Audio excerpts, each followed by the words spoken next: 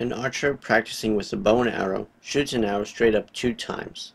The first time the initial speed is v0, and the second time he increases the initial speed to 4 times v0.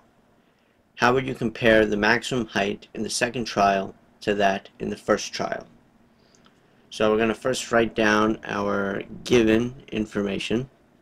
So v1 is equal to v0, that's the initial velocity of trial 1, shown here, where the archer shoots the arrow up at a speed of v0, and this is trial 2. So v2 is equal to 4 times v0. Now for both cases, their acceleration due to gravity is negative 9.8 meters per second squared, and we know when they reach their maximum height, they're all going to have a final velocity of 0 meters per second.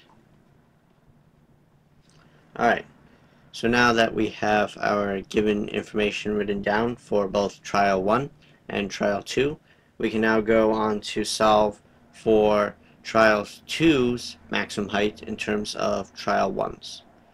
So based off of our given information and what we have to calculate, so we have to figure out delta x1 and delta x2 for each case. So now the only equation that has all 4 of these components is v squared is equal to v0 squared plus 2a delta x.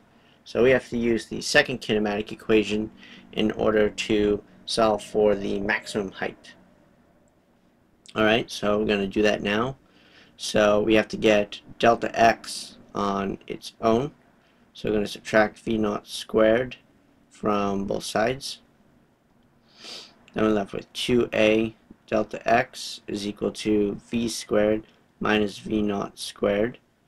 Now we're going to divide by 2a from both sides. Then we're left with delta x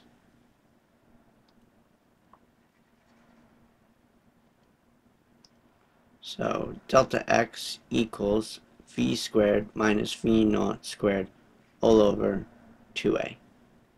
Now we remember that the final velocity of this, so it's really v1f squared minus v1 squared over 2a. Now v1f is equal to 0, so we can cancel that out. v1 squared is v0, so this winds up being a negative v0 squared over 2 times a is the negative 9.8 meters per second squared, so we can cancel out these negative signs, so it winds up being plus. So our delta x1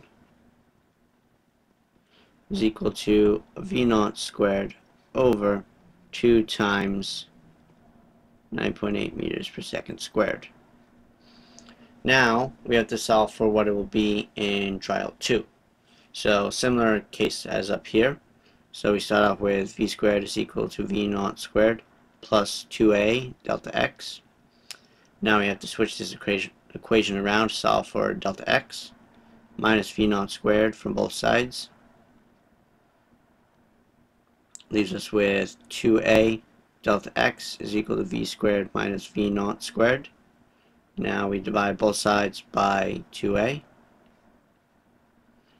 And then we have, once again, delta x is equal to v squared minus v0 squared all over 2a.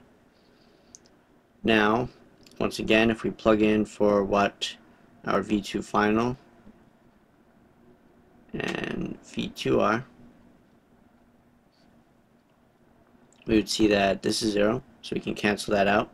And then we're left with a negative v2 squared over 2a.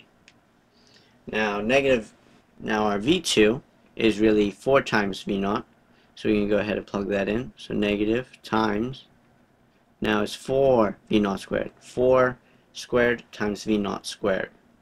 And that's over 2 times negative 9.8 meters per second squared. Now if we cancel out the negatives and square this, we would find that delta x2 is equal to 16 v0 squared over 2 times 9.8 meters per second squared. Now, as you notice, delta x1 is v naught squared over 2 times 9.8 meters per second squared. So we can see that delta x2 is really equal to 16 times delta x1. So this is a comparison of the maximum heights of the two. So in the second trial, the arrow goes 16 times the height of that in trial 1. So now if we return to our choices, we would see that our answer is D, 16 times greater.